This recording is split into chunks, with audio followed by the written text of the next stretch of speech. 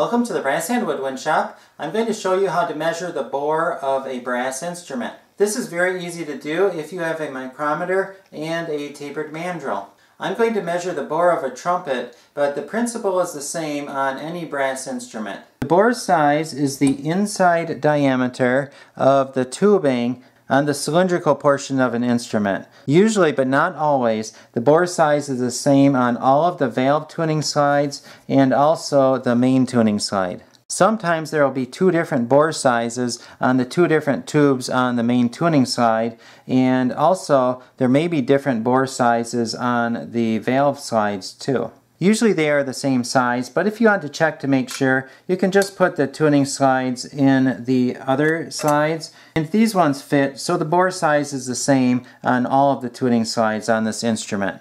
Because of that, I'm going to measure the bore size on the main tuning slide, and usually the longer tubes are easier to measure because sometimes when you put this in here, the mandrel bottoms out and it does not go on all the way to where the bore size actually is. So I'm going to take that one off and put that one on, and what I'm going to do is I'm going to mark this, how far that goes on, and pull that off.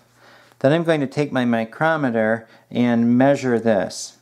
I'm going to measure the mandrel right up to where my finger is marking it.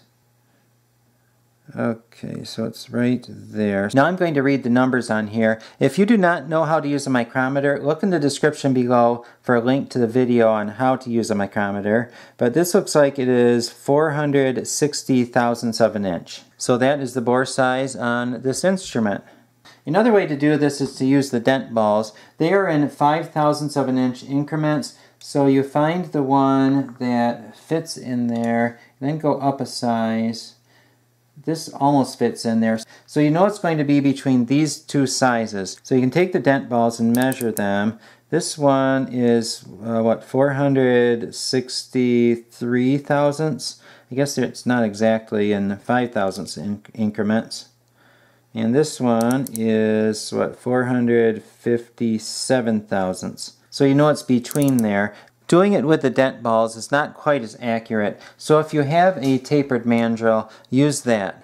I hope this video has been helpful. Please subscribe for more band instrument repair videos.